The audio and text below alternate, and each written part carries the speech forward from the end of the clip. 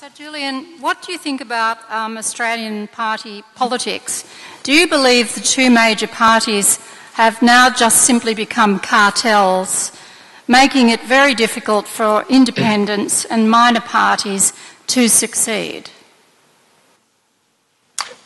Thank you for that question. It's part of what I would call the extreme centre, where we see the centre-right, centre-left parties coming together in a network sense, in that the deals between connected businesses and children, the United States, the political dynasties, are merging together these two forces that then form the centre of a wedge, and that wedge drives forward.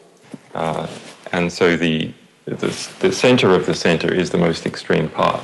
And the other groups that are not connected to that central interconnection of power, which involves transnational relationships of various kinds, military, business, intelligence, act as a restraining force.